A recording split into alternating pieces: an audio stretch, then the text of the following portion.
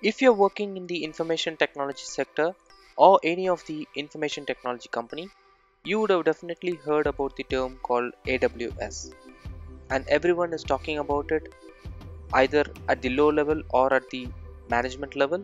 Everyone talks about Amazon Web Services.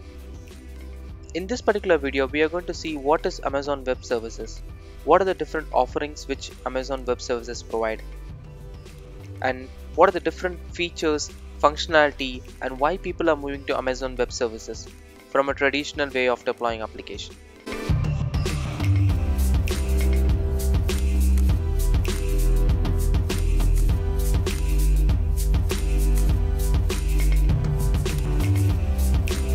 Press the bell icon on the YouTube app and never miss any update from Tech Primers.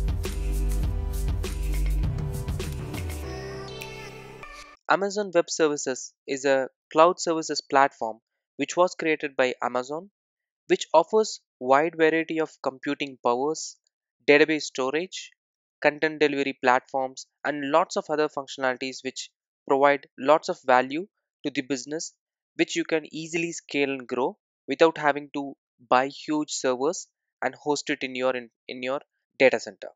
Amazon promotes AWS as a platform for virtually every use case, right from your database warehousings to the deployment tools.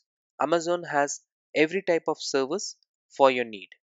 Let's see what are the different services which Amazon or AWS provides, right? So this is the Amazon AWS website which I'm currently looking at.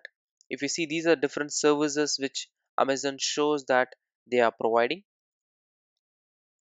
And what I have done is I have created a free account in AWS. I have got the console logged in, so I have just logged in with my account. You can see that it shows Tech Primers here.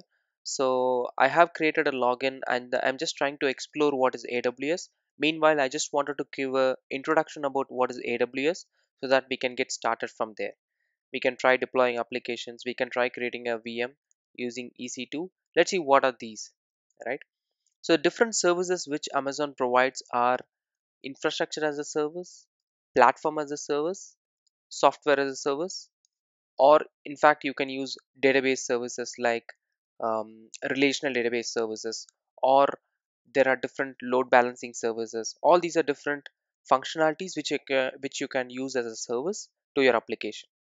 So first up, right, infrastructure as a service. So the most famous one which Amazon provides is the EC2 instance. So EC2 instance is nothing but a virtual machine which Amazon can give you. So if you want to host your application into a virtual machine, you can buy a EC2 instance. So you can go here and then create a EC2 instance of your choice.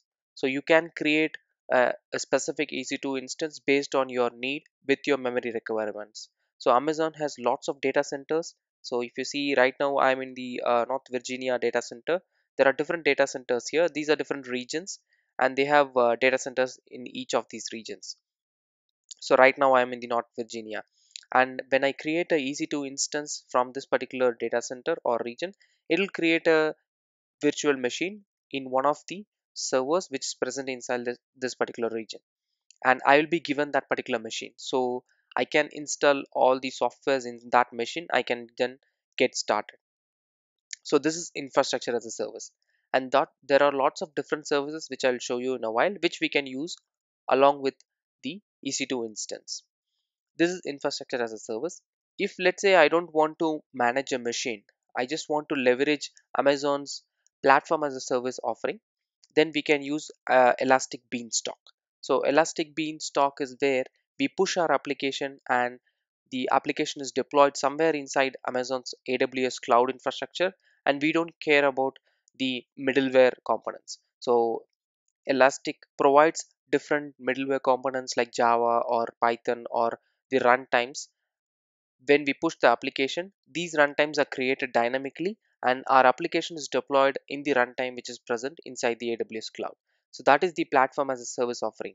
If you have seen my videos on Cloud Foundry, so Cloud Foundry is the equivalent of the platform as a service which is inside AWS, which is called Elastic Beanstalk. So that is the platform as a service offering provided by Amazon.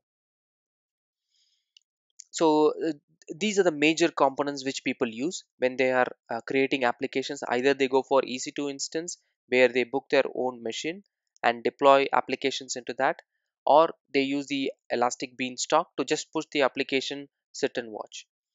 So how Amazon charges us, it is based on hourly billing.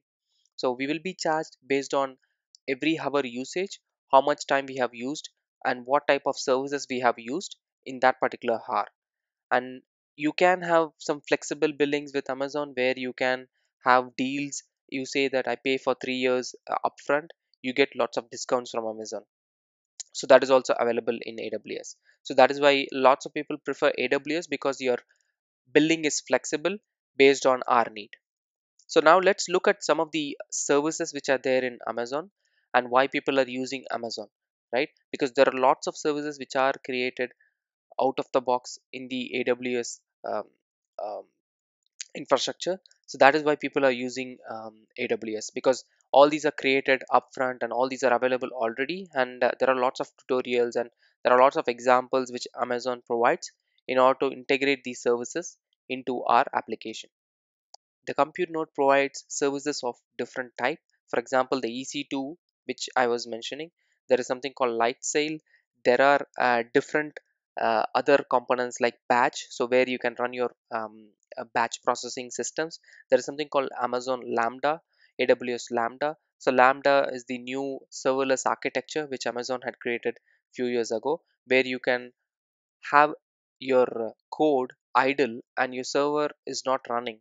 Whenever there is a event triggered from your consumer or the producer, your Amazon Lambda gets initialized and then it serves the purpose, and finally after giving the response back, it just goes to an idle state. So basically there is no server which is running out there. Your server will be initialized when the request comes in, it will be served and then it will be finally destroyed. So that is how Lambdas work, Amazon AWS Lambdas work. So the other thing is the elastic container service. So this is equivalent to the Docker container, where you can deploy containers into AWS using the elastic container service. There are different developer tools like CodeStar, Code Commit. These are developer tools where you can commit your code changes and you can directly deploy, and you can create pipelines in order to deploy into your EC2 instance or the any of these compute nodes here. RecentlyAmazon has introduced a array of services for the machine learning. If you notice here, these are the different services which are provided as a part of the machine learning project. There are lots of components which are pretty much new, so I'm not sure what they are because I'm new to machine learning as well. But Amazon AWS already has services. If you're working on any machine learning projects, do take a look at these services, they might be helpful for you. So similar way, for the AR and VR, there is one service created by Amazon Sumerian, so you can take a look at that as well. Apart from that, the most common features is the storage space. So for storage, Amazon by default provides the S3 storage, the simple storage service, which you can use as a service in any of these computing design pattern, where you can use S3 storage or the elastic file system, or even the glacier, or even the storage gateway to just store the data and then just stream the data whenever we need it. Also there are management tools like Dynatrace or the App Dynamics. There are lots of tools which are internal to the cloud inside AWS. There is something called CloudWatch. There are also autoscalers which can scale your application based on your resourcing usage. So let's say you have a EC2 instance running, right? Let's say we have a memory of about 8 gig, and you have a Tomcat which is running and which is serving some clients. Now if the memory reaches almost, let's say, 7 gig, and you can have the autoscaler to scale or spawn a new EC2 instance with the same code which is deployed in the um, first EC2 instance, that can be done using the AWS autoscaler. So autoscaler will automatically create a new instance and just spawn the processes parallelly into another instance, and that serves the clients as well. So these can be done and configured using this particular service. So similar way, there are lots of services. I'm just mentioning the most famous ones which people are using. So yeah, So in terms of analytical data collection, there are different services like Elasticsearch servers, Cloud Search, data pipeline, the Athena ones, etc. For customer engagement, you can use the Amazon Connect in order to have direct interaction with the Amazon executives, or if let's say you want to connect to different people inside your org, right? You want to send some mail to different people inside your org, you can do that using the simple email service, etc.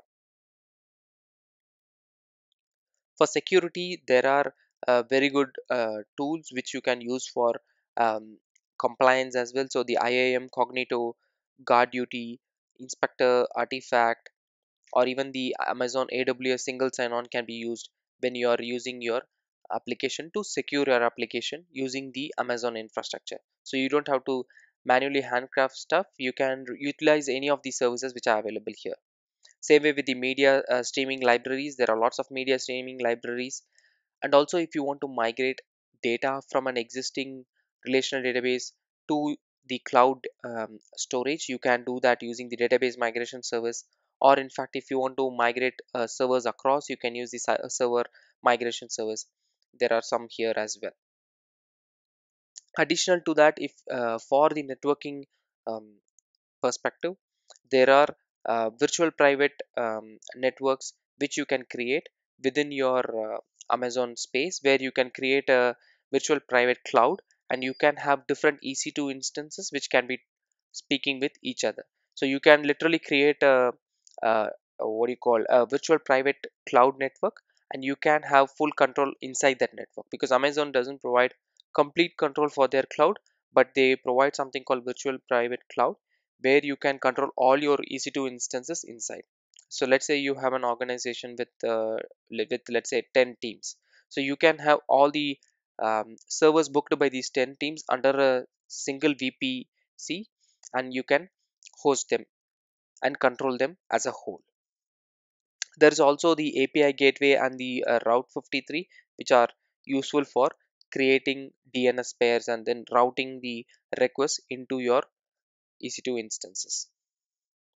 Same way for the gaming and the mobile development, there are different services as well. So these are different services which are available in Amazon. If you see, if you want to read about every each and every service, it will like it'll keep on going. You can see that there are too many services. There is a service for whatever you think. All these are already created by Amazon, and you can just use that as a service which is available from the platform. You can just bind that and then use it in the application whenever you are deploying the application. So that's it about Amazon AWS. If you're free and you want to take a look at what is AWS, just go ahead and create an account in the aws.amazon.com, like how I did. I'll also be trying to deploy applications to AWS, and I'll try to show you whenever I'm ready. I'll try to make a video on how I'm deploying application to the AWS instance. By default, Amazon AWS provides 12-month free usage. So you just have to link your credit card, and then you can use it for 12 months, and then you can later on cancel that. So I haven't linked my credit card. I'll be linking that soon, and then I'll try to deploy applications into the EC2 instance. You can also try doing that. So that's it about AWS. I hope you guys got a basic understanding of what is AWS. That's it for this particular video. Meet you again in the next video. Thank you very much.